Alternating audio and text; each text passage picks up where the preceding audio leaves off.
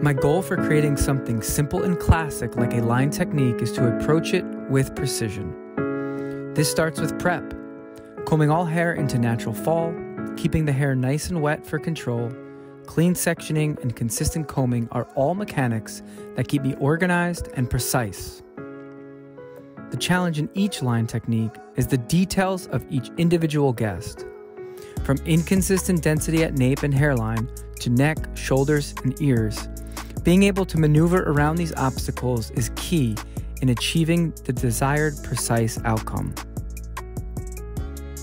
Using horizontal sections, my cutting line will control my length from back to front, and my elevation is controlling my technique.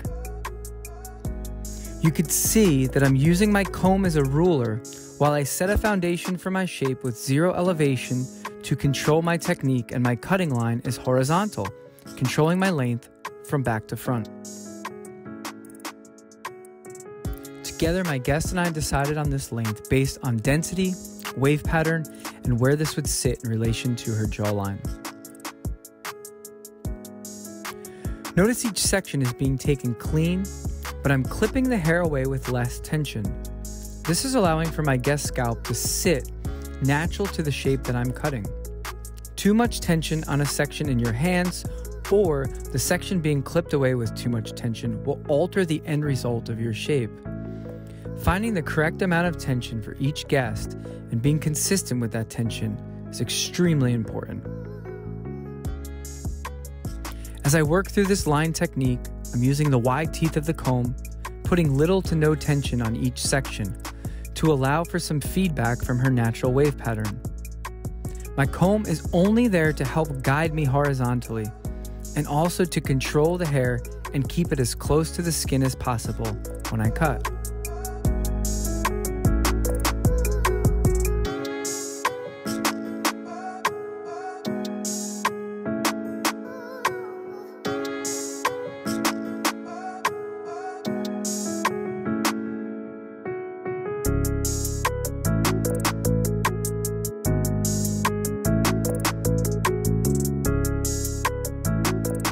Client's head position, body position, and the ability of my guest to sit still are also necessary for me as an artist to achieve the best possible end result for me and my guest.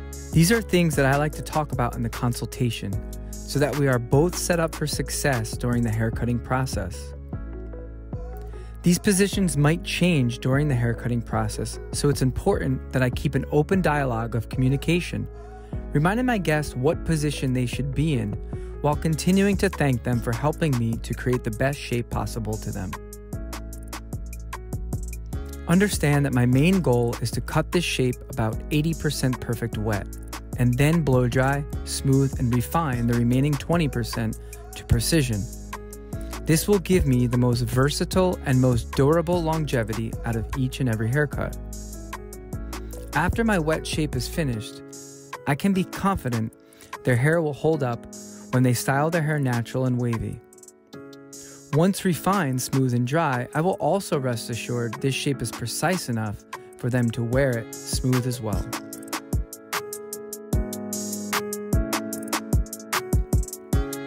As a young hairstylist, I would often try and be too perfect with my wet shape. I'd then blow dry and wish I had back some of what I had cut off wet. As I've gained experience, I've noticed by working with less tension on a perimeter shape like this, I have to trust my process and not micromanage wet hair section by section. I continue to remind myself that my guests are not paying for a perfect wet haircut. They're paying for the best looking and dry result. This does not mean we should rush through the wet portion, but just be mindful that this is a rough draft. The refining process is the final polish that will complete the look. As I move up the head shape, you'll notice the hair is not segmented into 4 quadrants. I've learned from trial and error that the best approach to a seamless and clean line is to approach it as fluid as possible. I've found the segmenting from front to back only creates more opportunity for me to shift my cutting line or my elevation unintentionally. Similar to drawing one straight line with the help of a ruler, working a continuous line from back to front hairline cuts down on the human error, and you'll see in the end result that there is no separation from front to back. My line is infinite and uninterrupted in the cutting process, and this allows for that seamless transition and predictable end result. Ears are what I consider to be another obstacle to creating a solid perimeter shape, but they don't need to be complicated. We just need to be sure that the hair above the ear is long enough that it can travel over or around the ear to reach our desired length. Simply tap above the ear or leave that section entirely uncut until refinement that will easily solve this issue. Using little to no tension in the front is allowing for me to make sure I'm keeping length in an area that is less dense than other parts of the head shape. You'll also notice I have combed the hairline to the temple. This helps me to make sure I'm not unintentionally over-directing the front and cutting off the corner that I purposely created. By using the approach I used today on a one length, you will be able to minimize the things that are out of your control and maximize the focus on the details and discipline required to duplicate a precision line technique on any guest with any hair type.